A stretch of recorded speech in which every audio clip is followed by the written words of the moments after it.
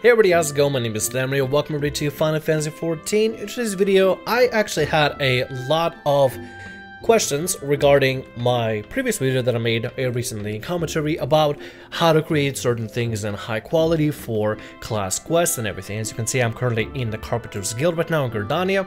There's Beaten over there with a class quest that I still haven't started up because I've kind of been a little bit lazy with with some of the class quests, so I haven't really been worried about it too much, but I wanted to go ahead and show you all how to create some of the high quality items. I've been having a headache of it myself as well, and I was hoping maybe this video could help out for starting crafters such as myself. I'm trying to pass on this knowledge onto y'all to try to help out. So for example, let's go over to see what we can make. I have the materials necessary for. Please ignore this. I recently found out there's a sword feature, right? Don't use that. That breaks everything. See? Ah, it's a mess. Here, let me grab my oak. Let me grab my Algoed horn, my Sinew, my oak again. There we go. There they are. That's a little bit easier for me to see. That's a little bit more sane instead of this whole mess. Oh my god, it's terrifying. Okay, calm down. Alright, so for example, let's say you want to make a composite bow for a class quest, and you need to make sure that it's high quality. Well, the best way to ensure how that works and the best way to ensure the progress for that is first to obtain high quality items. As you can see right now, currently I was able to create previously 3 oak lumber that I just pulled directly from my retainer. My retainer is a mess, but it does store most of the high quality and regular bulks of items that I will need eventually for these kind of crafts in the future. Besides, there are also some items that I'll work on as well that I try to keep in mind and try to make sure that I keep them obtained for myself just to make sure. And I've been actually running around as my botanist, gathering all the items and using all the necessary abilities in order to make sure that I obtain as many high quality items as possible for a lot of my recipes, which is why it's really good to have a botanist and work on actually obtaining high quality items instead of going to the market board and spending possibly a fortune on something really nice. In fact, the prices for a lot of these items that are regular content like Sinew and Algoed horn are pretty inexpensive or normal. For example, like this quantity of 89 for 120 total compared to quantity of 1 for 1,000. And it only escalates from there. 1 for 10,000, 2 for 19,995, 1 for 80,000, 2 regular ones for 499,999,999. But Geralt, what are you doing? Geralt, what are you doing, Geralt? Why do you do this? It's gonna cost me a pretty penny, so I hope you appreciate the amount of money I'm actually spending on y'all. Oh god, rip my in-game bank account. Oh well, let's get back to the Carpenter's Guild for now, and I'll show you how to create these high quality items. Alright, now that we're back, let's go ahead and talk about what exactly you will need before you can start crafting.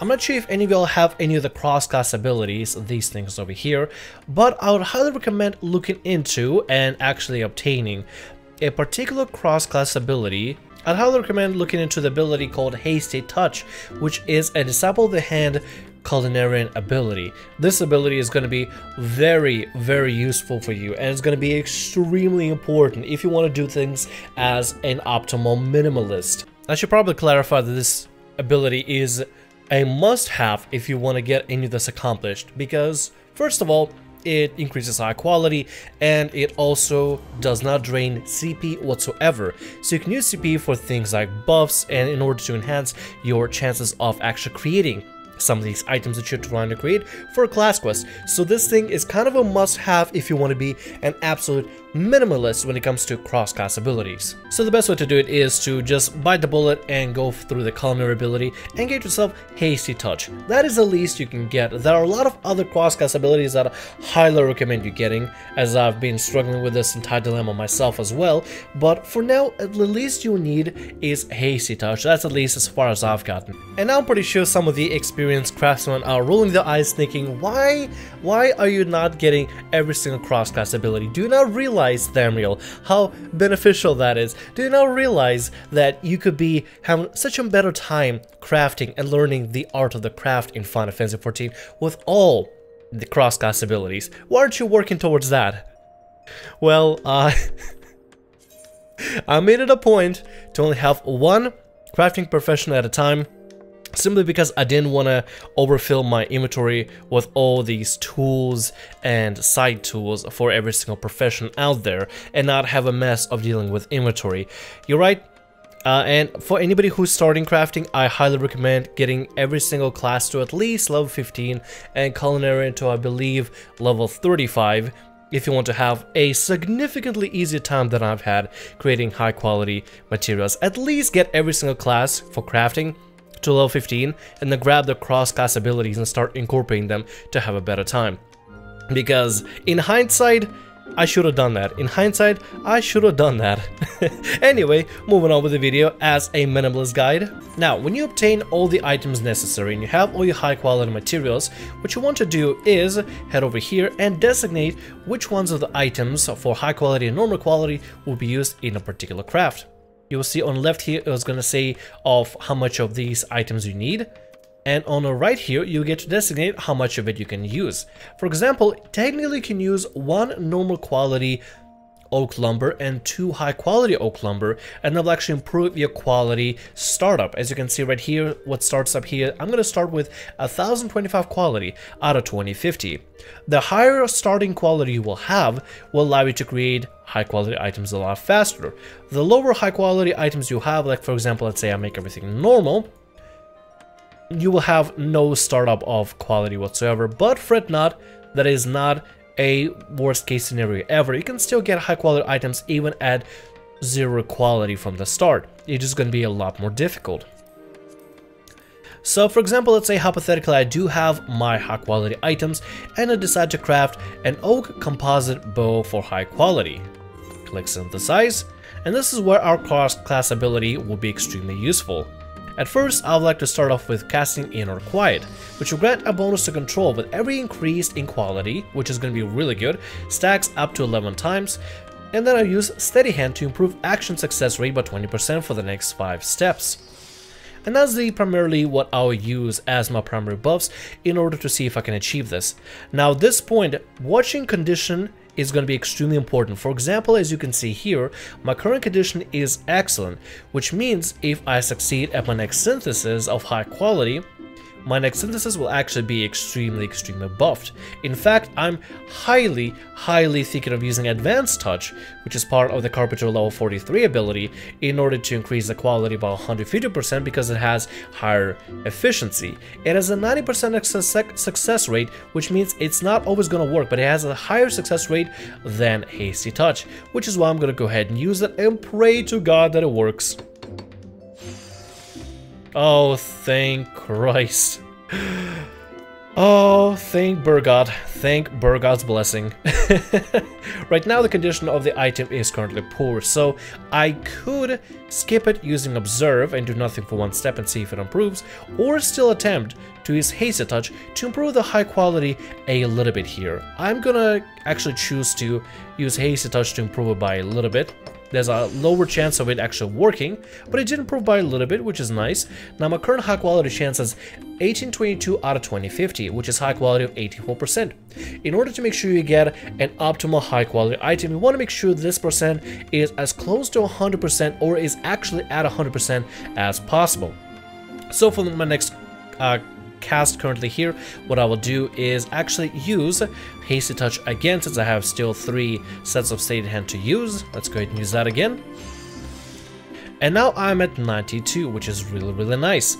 Some of you may be screaming, some of you experienced crafters may be screaming and saying, Thermal, you probably should have used standard synthesis and basic synthesis to increase the progress. That step I typically leave at the very last because I want to focus on high quality. Both crafters can use the methods as any way you want to. I just feel more comfortable working on high quality rather than the actual progress. Since I created a lot of these items before in the past, in my personal experience, working on the quality was a lot more fruitful than working on progress first. Nevertheless, let's go ahead and end it off with 1 more Hasty Touch to get it to as close to 100 as possible, and this time it actually broke. Wow, that is actually kind of sad. Let's use it again. Okay, and it's at 100%, which is exactly what we need. That means it's a guaranteed crafting chance of 100% with high quality items, which means we did kind of cheat with a little buff there, but nevertheless, let's go ahead and use Master's Mend 2, which restores item duration by 60%. Right now, as you can see, our durability is 30 out of 80. I could use one of Basic Synthesis. Yeah, I'm gonna go ahead and use one Basic Synthesis here. See if we can progress the actual progress. Nice, very nice. For the sake of not spending last durability that I have left, I'm gonna use Master's Mend. And then I'm gonna use Steady Hand again in order to increase my overall success rate by 20%. Then I'll use Basic Synthesis. And I am done. I created an oak composite bow. And that's pretty much it, how you deal with high quality items. Now, if you do not have high quality items, creating high quality items will be at that point really hard, but let's go ahead and show you how I typically would do it. And now let's begin the normal crafting. You're probably wondering why am I currently in a market board area? It's because I actually ran out of oak and I had to get some more from my retainer. Nevertheless, we got some oak lumber, we got beast sinew, and algoed horn. Now this is a part where everything becomes very RNG heavy, and at this point, patience is key. If you have no high quality items whatsoever, which is a pretty rough start, then the best thing you could do is just keep going at it at your best possible optimal ability. Let's go ahead and try out the progress bar. Let's go ahead and fill it up as much as we can. There we go. That's a pretty good progress bar fill. We could probably go one more, or we should probably not do it because it's going to auto-complete the objective for us. Let's go ahead and actually turn on Inner Quiet and Steady Hand. We'll then start using, because it's good, very nice, we'll start using Hasty Touch to improve the high quality of the item. There we go, it's at 2%, not too bad. Keep going.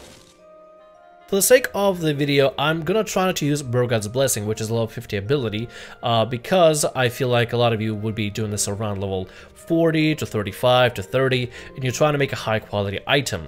And Burgod's Blessing is a level 50 ability, so this is why I don't particularly use it. I'm not gonna particularly use it for this example. Otherwise, it would be way too easy. This is actually a really good ability to use. Hasty Touch again. There we go. Not bad. Working out pretty well. There we go. At that point, what I typically like to do is use Ruminations to recover whatever CP I used to have, and then start all over again. It's a very weird process, but do hear me out on why I do this. There we go. Master's Mend to boost back to 80 durability. Ruminations again to recover whatever CP we had. Inner Quiet, Steady Hand, and start using Hasty Touch again. Slowly but surely, hoping that the RNG is within our favor in this situation. And sometimes I think it's also good to use Advanced Touch in order to make sure your abilities are as optimal as possible. There we go. Now we're currently at 14%. Not too bad of a start so far. There we go. Not bad at all.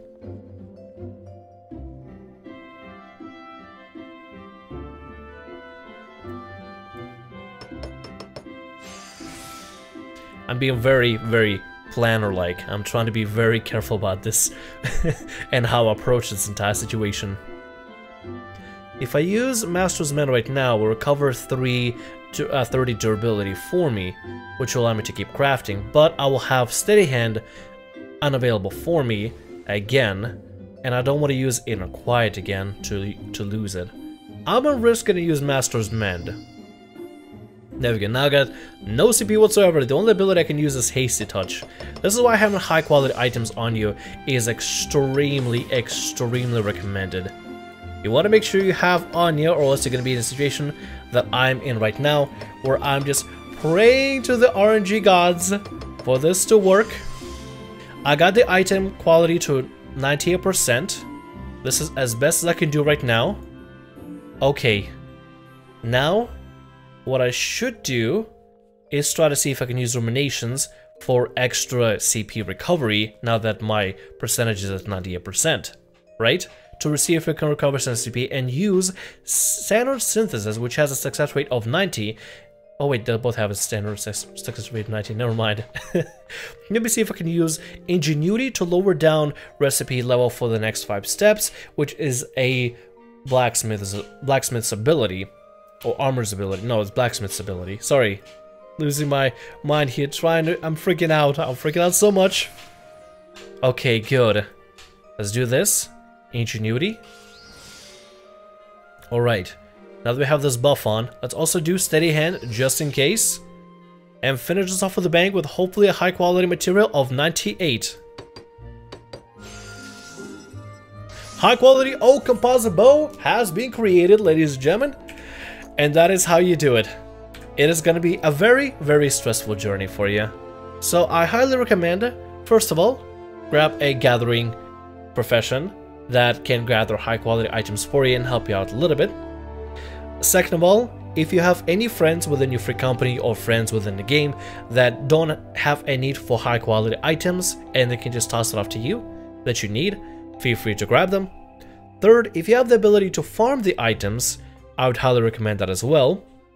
And fourth, I would try to work on the class quests and some of the cross-class abilities.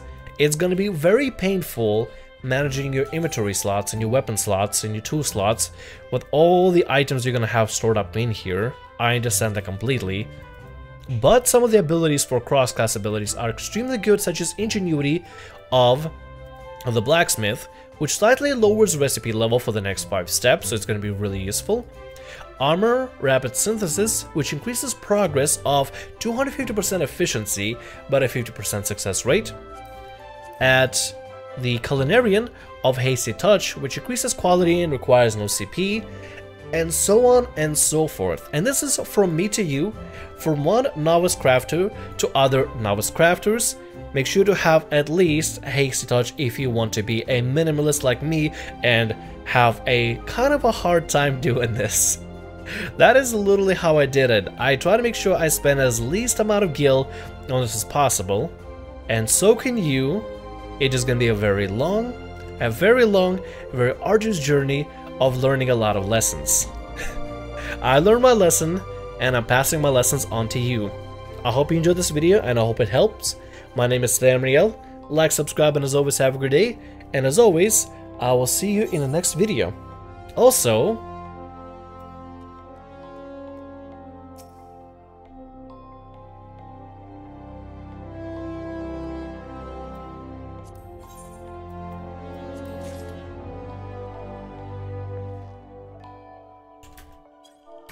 thank you. You know what? Hold on, give me a sec here. I need to trade some things with you. I gotta give you... I'll be nice and give you 100,000 gil. Here you go. Have it. You have fun with that. A very lovely present for the potions that I can use. You don't have to give me a rose pink dye, but hey, I'll take it. Thank you. I appreciate it. Thank you so much. Look at that. A level 24 player being very, very nice and generous to me. That is so kind of them. Thank you so much. I wonder if they're actual level 24. Maybe they are. I don't know actually. I wonder if I can invite them to the company. Maybe. If they do want to play in the game. Well, that was actually completely off the script, not even kidding it. Nevertheless, I hope the video helped out. I hope you enjoyed it, and I will see you all in the next video. If any crafters would love to drop off some very helpful hints, either in one single comment or they want to write a entire guide down in the comments below, I would highly recommend you do so in order to help out me as a novice rising crafter and all the other crafters struggling in the attempt to create high quality items and some of the ease of things to do. Nevertheless, I hope you enjoyed the video. Please don't take it as a serious guide to how to properly do this. Take it as Tham's not from one novice to another guide on how you can try to cheat the system in the most painful way possible. Nevertheless, hope you enjoyed, hope this helped out a little bit. My name is Devry, like, subscribe, and as always, have a great day, and I'll see you on the next video of Final Fantasy XIV. See ya!